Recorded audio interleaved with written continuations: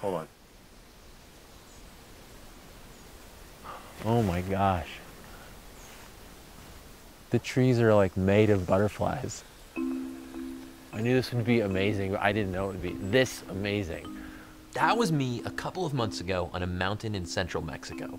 This is incredible. Hey smart people, Joe here. Nearly every monarch butterfly in North America, tens of millions of them, flies to these mountain forests each winter. Not gonna lie, one of the most amazing sights I've ever witnessed. And it was not easy to get there. I had to fly on a plane, drive in a car, ride a horse, and hike to get up there. It's like 10,000 feet above sea level. But the only things those monarch butterflies needed to get there was their wings.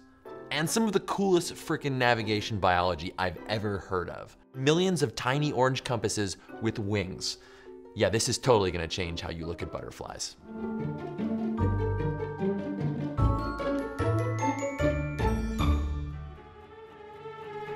The monarch butterfly migration is one of a kind. It's totally unmatched in the insect world. It's more like the migration of some birds. I mean, we're talking distances of up to 4,500 kilometers each way, north and south. But there's one big thing that makes this migration different from what birds and other animals do. It actually takes multiple generations of butterflies to do it. And as you're about to learn, that's what makes it so amazing. Our journey starts in spring as monarchs make their way north. It's a leapfrog kind of journey. Each generation flies, mates, lays their eggs, and ultimately dies as it passes the baton to the next generation.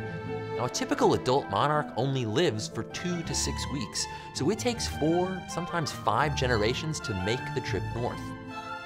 The fading light of summer marks the end of their northern migration. Shorter days and cooler temperatures prompt female butterflies to lay a special generation of eggs. When they hatch, the caterpillars that emerge are very different from their parents. They'll grow up to be part of a super generation. These super generation butterflies will fly all the way to Mexico in a single generation. Now, most things about a monarch's life, metamorphosis, migrating, mating, are controlled by hormones, chemicals in their bodies that signal different activities. Super generation monarchs make less of one special hormone, and this essentially prevents them from aging. They live about 8 times longer than other monarchs. I mean, think about that. Same species, totally different lifespan, like one of us living past 400. This super generation also develops differently as adults. They're bigger, they can fly farther, and they can't reproduce. Okay, but here's the thing. How does a bug with a brain the size of a sesame seed know it's supposed to go to a tree in Mexico, thousands of kilometers away?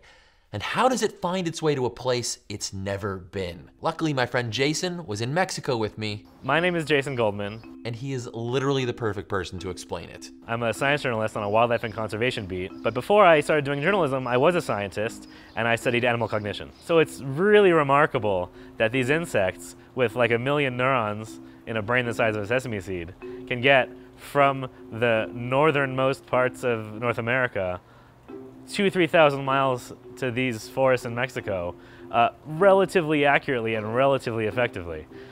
Absolutely blows my mind. Almost every biological organism has some kind of an internal clock. In humans, our roughly 24-hour cycle tells us when to wake up, when to go to sleep, when to eat. Monarch butterflies actually have 2 internal clocks. One clock inside their brains is called the circannual clock. It keeps track of annual cycles. It's what tells them it's time to pack their bags and head south for the winter. The other clock is the key to their navigation. There's very few animals that we know of that really have a true mental map. The monarch butterflies, they don't have a route to follow, but they do have a heading. What we do know is that they have a compass in their minds. It's a solar compass that tells time. Let me explain. Monarch's main navigation trick is reading the horizontal position of the sun. But the sun moves from east to south to west throughout the day. So to keep pointing yourself in one direction relative to the sun, you also have to know what time it is. Only butterflies don't wear wristwatches, so how do they do it? Or remember earlier how Jason said that monarchs have a second internal clock? Monarch butterflies actually have 2 internal clocks. Well, I always thought that butterfly antennae were just like long skinny noses, but these antennae do way more than just sniff. My buddy Phil Torres was down there with me. He's a butterfly expert, and he blew my mind when he told me this. So that antenna is telling them what time of day it is. And then they use the information from their eyes and the location of the sun to then orient to the right direction. Are you kidding me? That's incredible. That's how humans navigated at sea for like 1,000 years using advanced tools and mathematics. And these butterflies are doing it with pinhead brains. Okay, keep it together, Hanson. Let's break down how this sun compass works. Say your internal clock tells you it's mid-morning. If you're supposed to be heading south-southwest, then the sun should be on your left. If your antenna clock tells you that it's late afternoon, the sun should be on your right. Special cells in your compound eyes can even find the sun on cloudy days using polarized light. Pretty genius navigation system. Scientists have actually tested this by putting monarch butterflies in flight simulators and then watching how they orient themselves. These monarchs spend all winter here in Mexico, basically hibernating, living off stored energy. But as spring arrives in these mountain forests, their internal seasonal clock tells them it's time for the supergeneration to leave. And something changes in their bodies. That hormone that they didn't have that kept them from aging, they start making it, and they become reproductively active. Very reproductively active.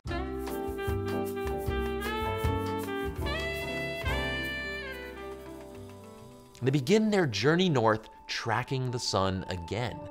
Their inner compass somehow flips direction. Sadly, in a few short weeks, every one of these supergeneration butterflies will be dead. But not before the females lay the eggs that will become the next generation to carry on this great migration. What makes this so incredible to me is that the butterflies that journey south are reading a map passed down from great-great-grandparents who died half a year before they were born. It seems like it's almost magic, but the truth is that these skills are written into their genetics. And since the genetics get passed down generation to generation, of course these behaviors get passed down with it. Even if each individual generation doesn't need those skills, eventually one of them will take advantage of it. There's evidence that monarch butterflies have been making this journey for millions of years. It's an instinct, a behavior that's built into their body. Their sun compass, their antenna clock are written in their genes, an unbroken chain of DNA stretching back millions of generations. But there are still more mysteries to solve. It's not enough for the butterflies to know where they're going. They also need to know where they are. And we don't know what makes them stop here in this Mexican forest. And if we want to solve that mystery, we need to make sure the butterflies keep coming back. We're on the lookout for a very special plant. Where is it? This is it. This is it right here. This is milkweed, a native milkweed. This is the plant that the butterflies need to lay their eggs on. This is what the caterpillars will grow up eating in order to make the next generation. And if we're lucky, yes, a monarch has been here and laid an egg. Preserving the monarch migration is about more than just preserving that forest in Mexico. It's about preserving plants like this and places like this, flowers that give them nectar to fuel that migration. It's about protecting more than just a behavior, it's about protecting a habitat that stretches across an entire continent. And that's something that we can all play a part in. Gives you something to think about, and maybe something to chew on. Stay curious. Well, that was fun, wasn't it? Studying a migration this massive is really hard. I mean, we just figured it out a few years ago. I mean, it took like half of the 20th century for scientists to just figure out where monarch butterflies go each year. Now, you can follow me over to the Atlas Obscura YouTube channel, where we tell the story of how scientists found this place in Mexico and what it means to the people who live there. Atlas Obscura is the definitive guide to the world's hidden wonders, and this definitely qualifies. And if you're wondering what it was like to be there, well, grab a headset or a Google Cardboard. I need one. Where are they? Well, grab a headset or a Google Cardboard or your phone, because we made a 180 VR video inside the butterfly forest. So beautiful. You're gonna love the rest of this story. Stay curious. Whoa. Come here, butterfly. Come here. Oh. Landed on my finger.